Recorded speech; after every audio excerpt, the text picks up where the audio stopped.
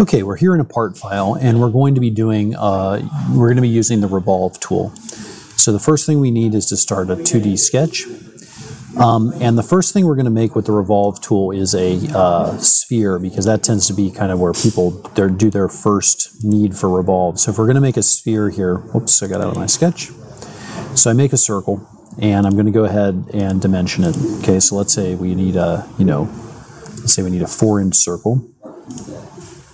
Okay, and then what I'm going to do is I'm going to draw a line right down the middle. Okay, so what I really need in order to revolve is I need a closed 2D area, and I need a an axis to revolve around. Okay, so we have our circle with a line going down the middle, and we're going to go ahead and do Finish Sketch. Okay, now I'm going to click the Revolve tool, and notice that because the circle is bisected by the line, I have two closed areas. Okay, so first I'm going to select the profile, in this case half a circle, and next I'm going to select the axis, in this case the center line of the circle. Okay, so now I get my preview, and you'll see that I have a sphere here, right? Now there's a couple things that I can adjust. For example, 360 degrees is the default, but let's say I only wanted to go 270. I could revolve at 270. So you notice that basically it's the profile spinning around the axis. Okay, so that's how we would do a sphere. Let's go ahead and make another part. And this time we're going to revolve once again, but in this case we're going to make a separate. We're going to do the axis outside of the shape. Okay, so let's go ahead and make a little bit more of a complicated shape. Just so we can see what's going on here. For time's sake, I'm not going to do dimension anything. And this time I'm going to place a line outside of the shape.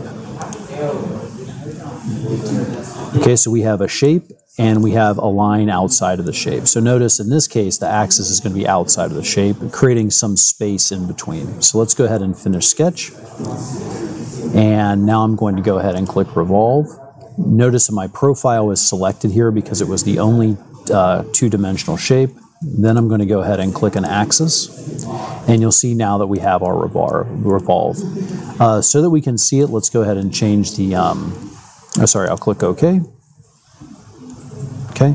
If I want to go back in and change some properties in it, I can go ahead and double-click the revolution over here. One thing that people make a mistake on is they'll click it and then wait and click again. Instead of doing that, just double-click it one time and you'll get the dialog back open. Okay, let's go ahead and change this to glossy gold, or just plain gold. Actually, let's do the glossy gold. It looks a little bit nicer. Okay, and there we have it. So we have that's Revolve. You can also go back in and change the shape of the Revolve. You can do this up to a point. Inventor will handle it, but at some point it won't. So that's kind of a